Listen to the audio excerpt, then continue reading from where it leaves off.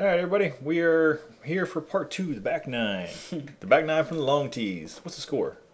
I think you're ahead of me by 2 strokes, so you're 1 down and I'm 1 up. 1 down to 1 up. Well, let's get going on the back tees. What are you gonna do this? What are you gonna do a little different this time? I'm just looking to make sure my putting is. Fix that putting. Fix yeah, that putting. The putting was not that great. He's releasing everything on a little bit of a hyzer, so we're gonna see if we can get this figured out. So let's go ahead and head on to hole 10 and let's get this disc golf battle started. Disc golf battle. There we are, hole 10, Sunset Disc Golf Course from the long tees. Pretty difficult hole, as he's laughing. Left is the road. Yeah, it's out of bounds. Right, you have water the entire time, and that gap was about good 10 foot wide. It's about a 300-foot hole. I have my Z Undertaker that I just want to hyzer flip and just put down the fairway. And I decided to hit a tree. And another tree. What do you got here? My voyage. I'm trying to lay up and skip shot. Oh, you're just doing the layout, playing for a par. Yeah. That's a smart man. Down by 2 and still playing for par. I have my Pro D Challenger here. I'm trying to go around the right side of this big tree and just have it fall to the ground all the way up to the basket. And oh, almost. I got caught up in the limbs. What happened? I was looking to put it out more left. Whoops. So I am, after seeing this disaster, I am probably, I don't even know. I am way out.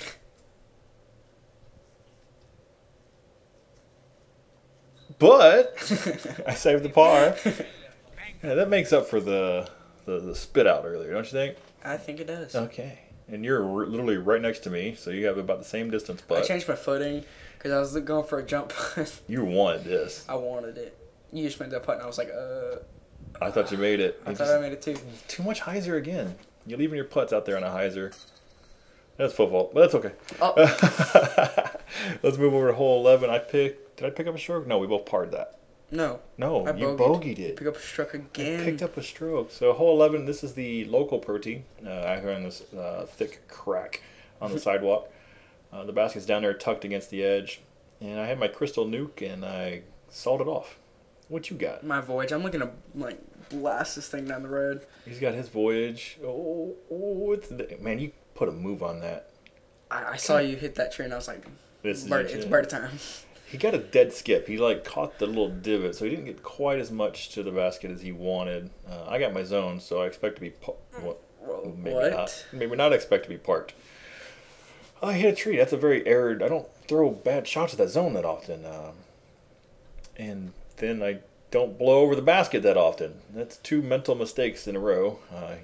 I'm looking at a par save. You got this birdie run, kind of a death putt. Oh. You hyzered it again. Yeah. Oh, so now I got this like 25-foot uphill putt. Yes, it's uphill in Florida. Don't be hating. Oh, so I'm looking at a bogey instantly. I gotta make this. You gotta make this to pick up a stroke. He was actually saying there you go before it even got to the basket. Then it almost didn't get to the basket. So I took a 4 that puts me to even. Yes. And you took a 3, so you're still at 2 up. Yes. So we're here at hole 11. Hey, it looks like you're throwing another sidearm. Yeah.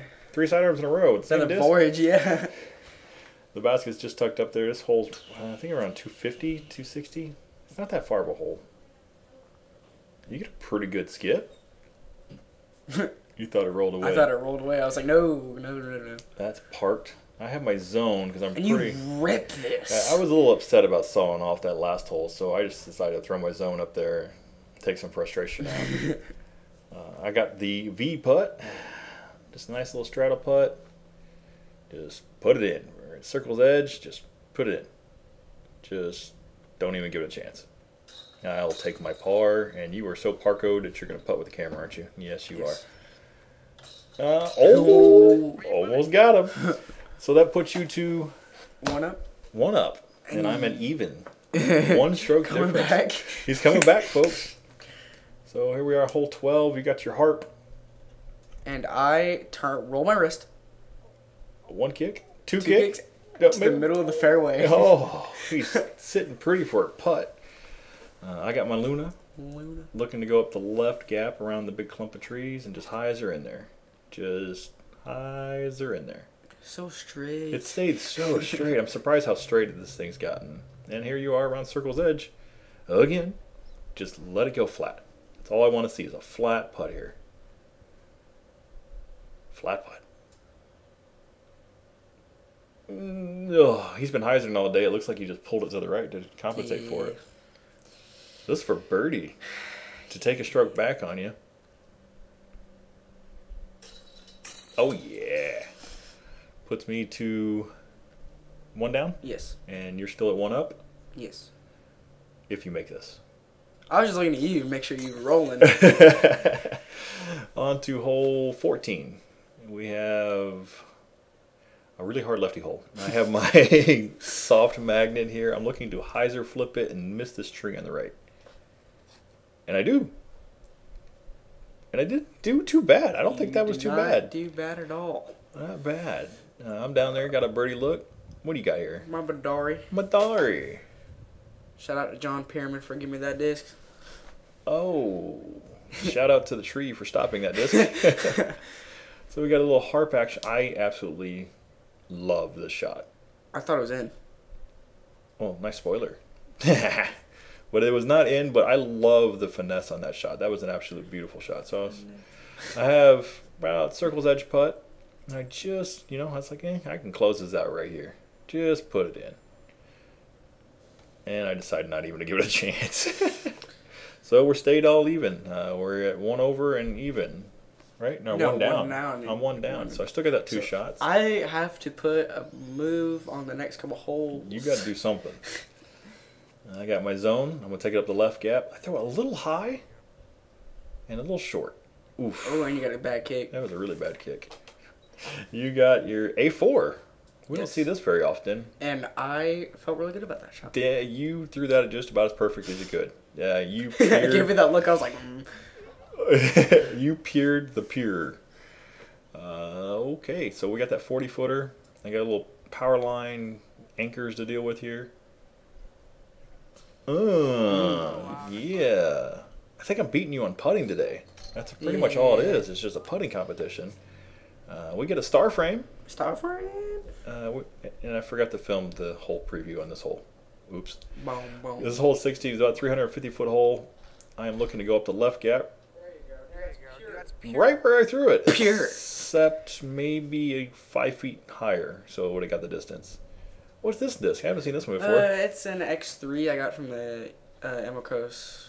Our opening back tag round. Yes, opening back tag round. You smashed this. Except for that last tree. But you put a move on that. That was going to get to the basket. That was a 350-foot drive. You just hit that last tree and you're throwing your harp. Kind of sawed that off a little bit, Chief. Me and that harp. You think that's sawed off? Wait till you see this putt. Spoiler.